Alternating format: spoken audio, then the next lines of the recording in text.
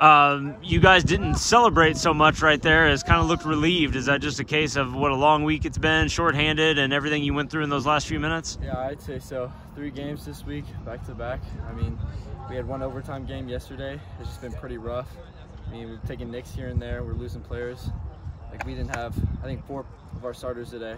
But we pushed through, and we got the W. And did it still feel pretty good, even if it maybe didn't look so comfortable out there? It felt better than any other win, that's for sure. Our comeback win is amazing. Yeah, and you guys had a lead, and then it got away from you, and then suddenly the red card. Did you guys have a chance? Did you talk with Abe before that free kick? Is it a play you guys knew you were going to? I mean, was that the plan? Telepathy kind of thing, you know. We just kind of had the set piece in mind. I was free in the box, put it in the net. And I mean, you were free, and you're a center back. You know, you got to take those chances when you can. Yeah. Any nerves, or did you not really have time to think about it? It all happened really fast. I mean, I was a little nervous at first. It's like, all right, first open play, high school goal. Can't complain.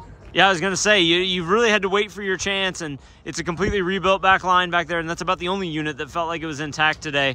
Have you enjoyed the opportunity to kind of step into that role and be a leader for this team? Yeah, I've loved it. I mean, I love becoming a captain and, leading the team out there on the field and, getting the win with all of them. It's really great. So your goal, though, only tied it up, and then you're watching Cameron on a breakaway. Is it a situation where he's kind of gotten his scoring touch lately and you guys felt confident he was going to find a way to finish that, especially against a backup keeper? Yeah, Cam is an elite finisher. Lethal. How do you guys continue to regroup? Like you said, you're down some guys, things are going on that you can't really prepare for. It was a new team to begin with. What does this team want to do with its identity the rest of the way? Hey, we just got to trust each other, and mentally we just got to prepare each game and know what we got to get out here, get it done.